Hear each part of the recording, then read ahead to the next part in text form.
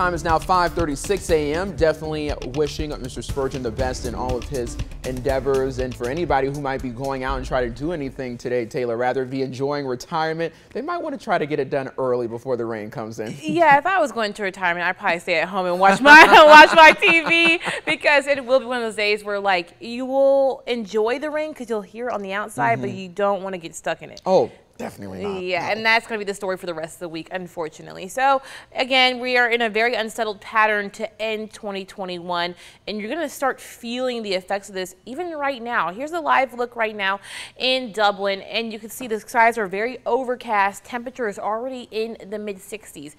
For perspective, our average high temperature for this time of year is in the upper 50s. So we are definitely sitting very, very warm on this December 29th, and that's going to be the story for today. Right now we're staying dry, but it's feeling soupy outside, but you don't have to look very far to see any rain.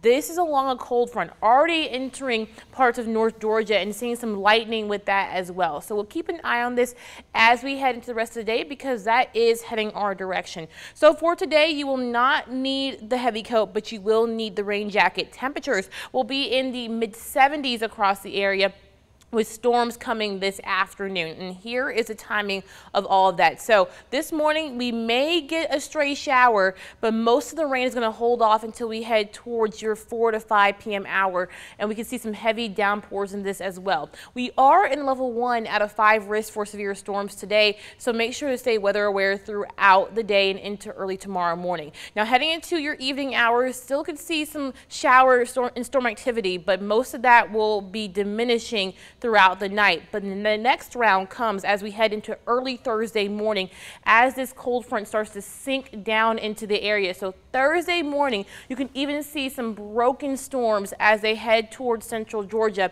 and that's going to be knocking on our doorstep as we head towards 8 to 9 a.m. tomorrow morning. So mid-morning is our time to see some of the heaviest storms for the midweek. Again, that front is going to start moving through. The storms will start to break apart through Thursday afternoon, and somewhere in South Georgia, this front is going to stall. And what that does is it brings us multiple rounds of rain over and over again. Thankfully, as we head into Thursday night into early Friday morning, there is no severe weather threat, but you are going to need to keep the umbrella on you.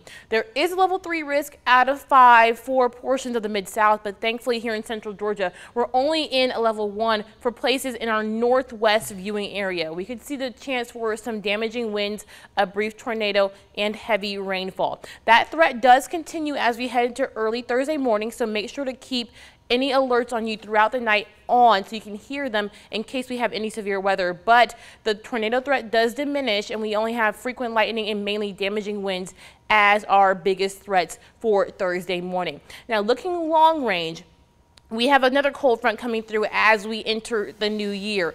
It is much stronger than the cold front coming through today. This cold front will possibly pose a risk for another round of severe weather, especially as we head towards early Sunday morning. You can even see some of the models indicating some of those heavier storms rolling through the southeast. Now, heading into Sunday evening, we still will be in the chance for rain, but once that cold front moves out, the cold air and its effects will really be felt. It will clear out through your Monday morning and Monday afternoon, and temperatures will plummet into the beginning of January. So for the rest of 2021, 70s and stormy, so keep the umbrella through the rest of the week.